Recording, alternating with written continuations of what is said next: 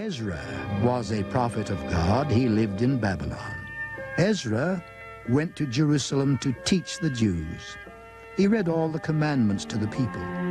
He told them to obey God's commandments and to repent. The people listened to him. Nehemiah was a prophet. He also went to Jerusalem. Nehemiah was sad when he got there. The wall around the city was broken down. The gates in the wall were burned. Nehemiah told the Jews they should build the wall and the gates again. The Jews began to build the wall. Wicked men tried to stop them. The Jews kept working. God blessed them.